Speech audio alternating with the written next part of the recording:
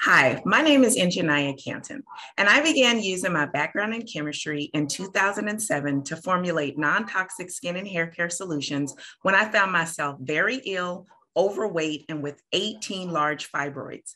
When trying to figure out the cause, I learned that 9 of the toxic ingredients in cosmetics products negatively impacted Black women's health more than other races. We are a green beauty brand. We use clean ingredients and sustainable packaging, something that the $42.5 billion cosmetics industry does not do.